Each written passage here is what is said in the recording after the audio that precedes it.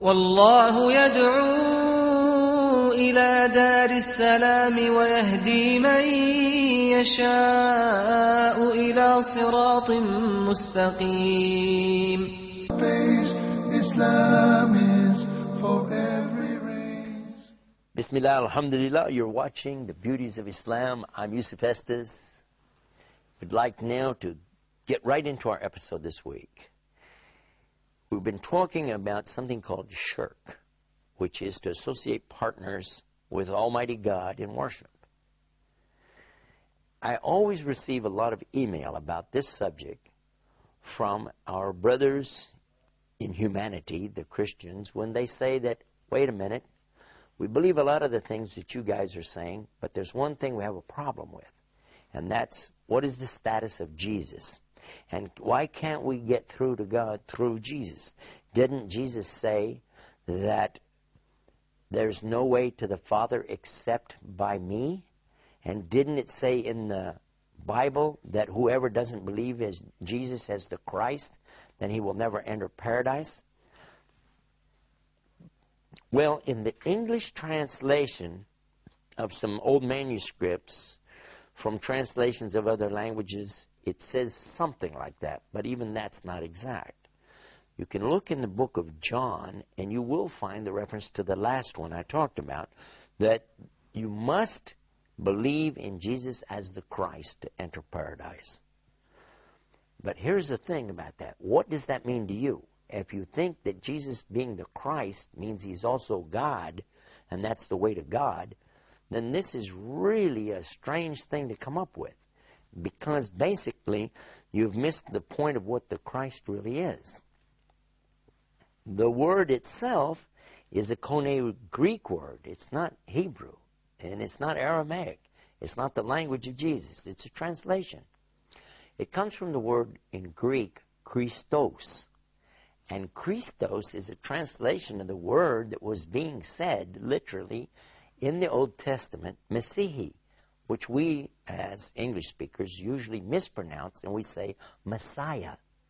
But in fact, it is Messihi. And you can find that in Hebrew in the dictionary. You can find it in Arabic in the dictionary, same word. And Messihi means the one who was chosen. He's the chosen one, chosen by God.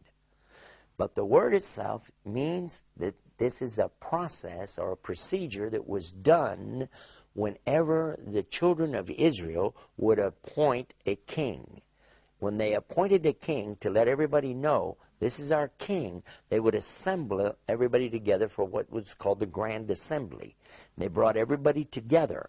And then there, in front of all these people, they would do this ceremony where they would take a vessel full of zaytun oil, okay, that's olive oil, put the fingers in there. The high priest would put his fingers into the olive oil, and then he would anoint the head of the new king.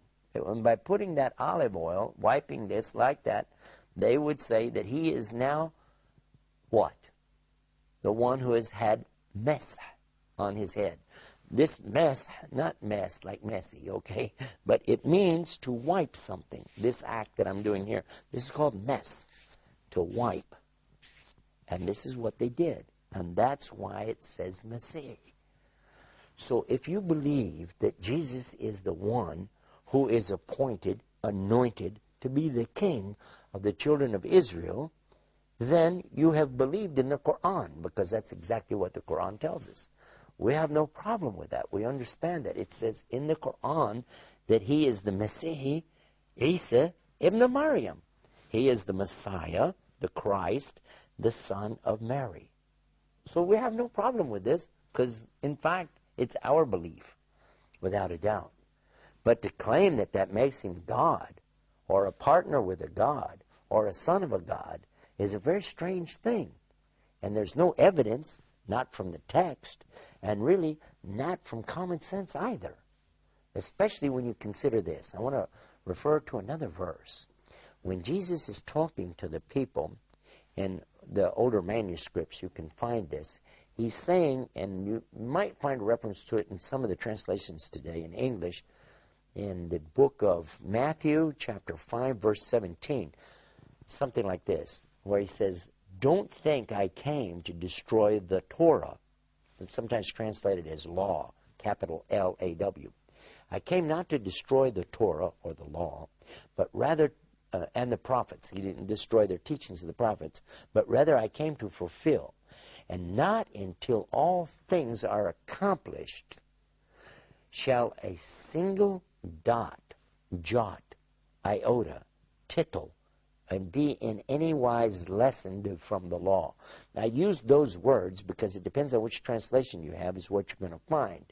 But a dot or a tittle or an iota, these were the smallest letters or the smallest markings. An iota is like the smallest letter in the Koine Greek alphabet. So if you had, for instance, the Hebrew, now today they have Masoreti text, and if you found the letter Shin, you'll find it has a dot over it. If you find the letter Sin, it has a dot on the opposite side. In the Arabic language, if you look, you'll find a letter called Sin. Looks kind of like a W with a big tail. And then if it has no dots, this is Sin. But if it has 3 dots over it, that's Shin. Now, if you said, well, what's that got to do with our subject? Well, those dots are exactly what we're talking about.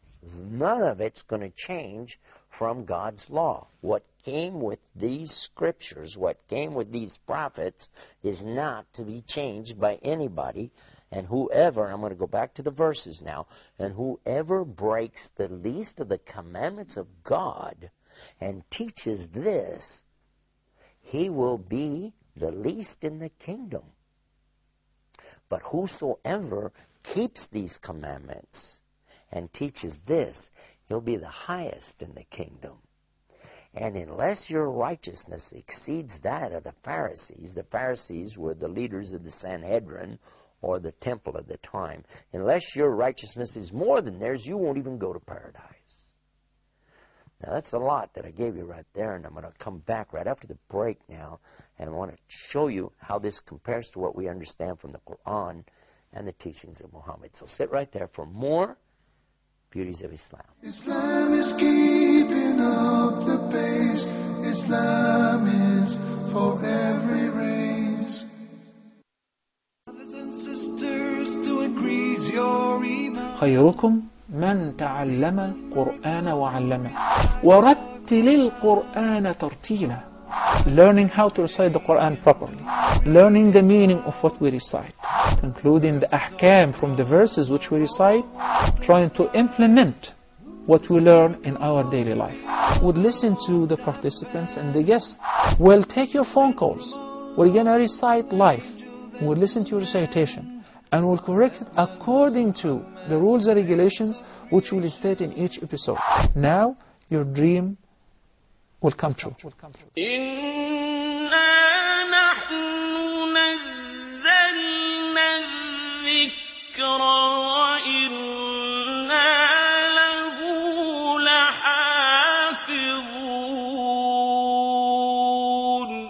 Islam is keeping up the pace. Islam is for every race. Well, we're back with more Beauties of Islam. If you missed the first part of it, just in summary, what we were talking about is some verses that we had found in the Bible talking about the law or Torah is forever going to be in effect. The commandments of the Torah are going to be forever in effect. This is according to the New Testament, claiming that the Old Testament is still in effect. I'm using that because of the basis of what I'm going to tell you next. There are those who say that the New Testament makes claims that are not in the Old Testament. If that's true, then whoever is saying this is negating a statement in the New Testament itself. And whoever says God has a son, our subject, by the way, is not worshiping Jesus, but worshiping the one that Jesus worshiped. That's what we're basically trying to get across in this episode. But whoever says God has got a son and need to worship his son has got a serious problem, because if you go back and look in the Old Testament, in the part that's attributed to Moses, you'll find one of those 5 books called Numbers, because they used to number the people for census. And in the book of Numbers, chapter 23, verse 19, it states clearly, God is not a man that he should sin, and God is not the Son of Man that he should repent. Now, somebody might say, well, that doesn't prove Jesus isn't God. Okay. Let's consider this. If Jesus is God, or if he was God, or part of God, then here's a question for you. Why would he pray to God? In the prayer that he taught his followers, he told them to pray directly to the one above, and to even ask for God's will to be done. He didn't say ask for the will of the Trinity. He didn't say ask for the will of Jesus. He said ask for the will of the one above, the Almighty God. Ask for his will to be done on earth as it is in heaven. Then in Gethsemane, and this is mentioned in all the Gospels, in Gethsemane, we have Jesus who is praying there, and he's seeking from Allah, from Almighty God. He wants him, God, to excuse him and let him off the hook here. He's saying, let this cup pass from me. And this is something that people used to pass their cup and take a drink and pass it to the next one.